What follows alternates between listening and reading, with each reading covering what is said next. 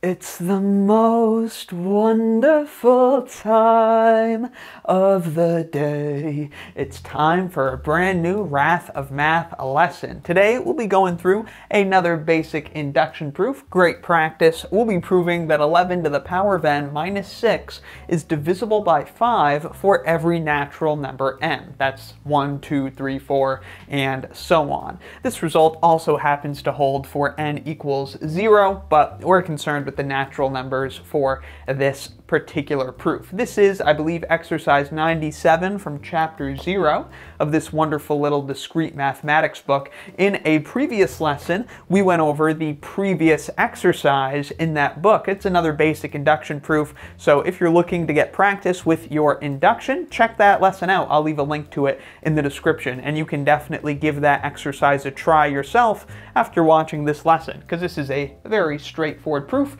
and they're both very similar. So let's get into it. How the heck does induction work? Well, we want to prove that 11 to the power of n minus 6 is divisible by 5 for every natural number n. To prove this by induction, we begin with what's called the base case, or the basis step. I'll just write basis here. This is our basis step. This is, based on the different metaphors people use for induction. People often say it's like knocking over a set of dominoes. I think that's the best analogy for induction.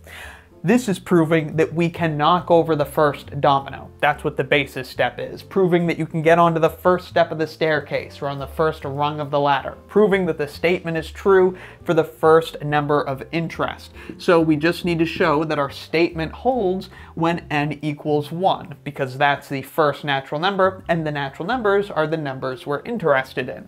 So when n equals 1, does our result hold? Well, yes it does. Let's quickly observe. 11 to the power of 1 minus 6 is equal to 11 minus 6, which is equal to 5. 5 is definitely divisible by 5. Remember that being divisible by 5 means that you're an integer multiple of 5. 5, of course, is the first integer multiple of 5. If we multiply it by 1, we get 5. Alright, so that's the basis step. We see that indeed our result is true. 11 to the n minus 6 is divisible by 5 for the first natural number, 1.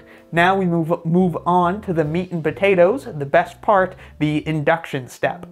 In the induction step of an induction proof, we make what's called an induction hypothesis. We assume that our result is true for some number that we're interested in. So we're saying assume that 5 divides 11 to the k minus 6. That's what this notation means. It's exactly the same as saying 11 to the k minus 6 is divisible by 5.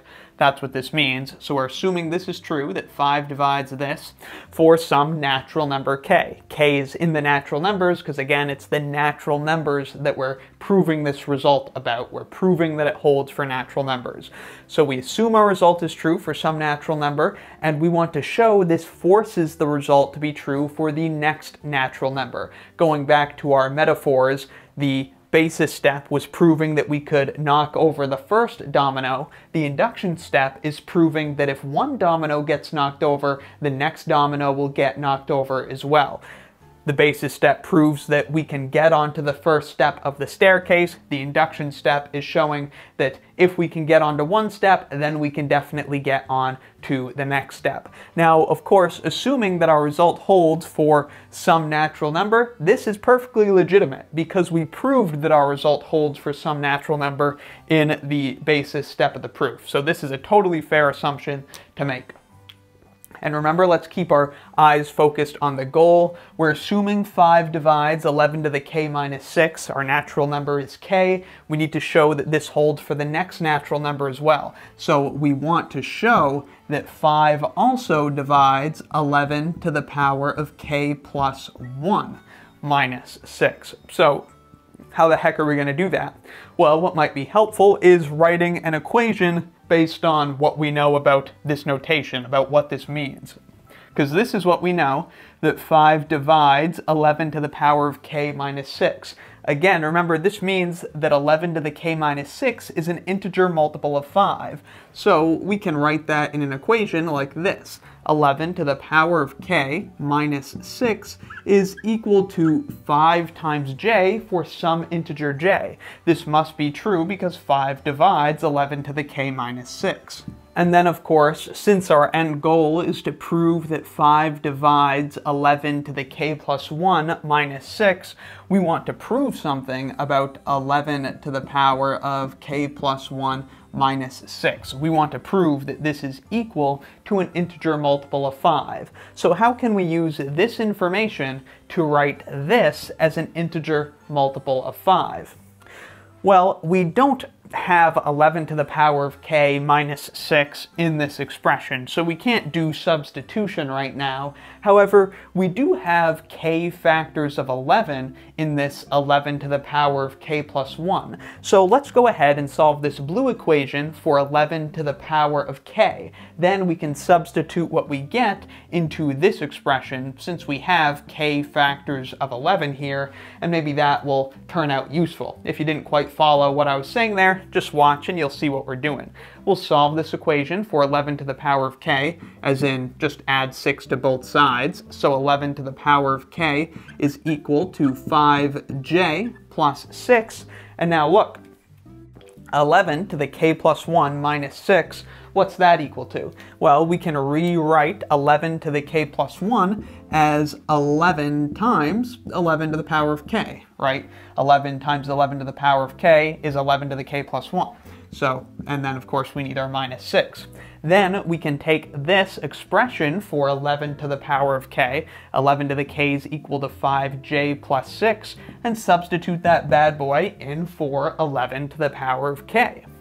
That's going to give us that this is all equal to 11 times 5j plus 6, 5j plus 6, and then of course our minus 6 at the end.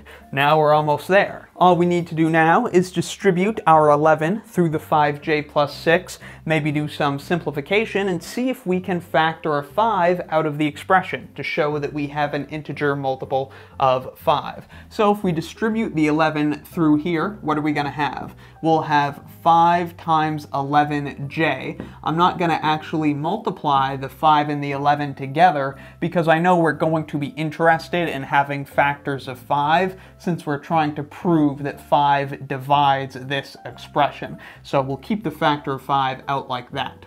On the other hand, 11 times 6 is 66, minus 6 is just going to leave us with 60. And hey look, 5 times 11j is obviously a multiple of 5, and 60 is obviously a multiple of 5 as well. So indeed, we can factor a 5 out of this expression, out of both terms, leaving us with 5 times our 11j factor plus 5 times 12 would give us back the 60. And so we see, since j is an integer, 11j plus 12 is certainly an integer, and so 11 to the k plus 1 minus 6 is equal to this, an integer multiple of 5. Thus, by definition of divides, 5 does divide 11 to the k plus 1 minus 6. Because that's what it means for 5 to divide this. This is an integer multiple of 5. So in conclusion, we see that our result holds for the first natural number. That was the basis step. And in the induction step, we proved that if our result holds for any natural number, it must also hold for the next natural number. And so indeed, 11 to the power of n minus 6 is divisible by 5 for all natural numbers. You can try plug in some natural numbers yourself into this expression and see that they'll always be multiples of 5. They'll always be divisible by 5. Pretty sweet. Hope this video helped you understand another nice basic induction proof. Let me know in the comments if you have any questions, need anything clarified, or have any other video requests. Thank you very much for watching. I'll see you next time, and be sure to subscribe for the jolliest math lessons on the internet.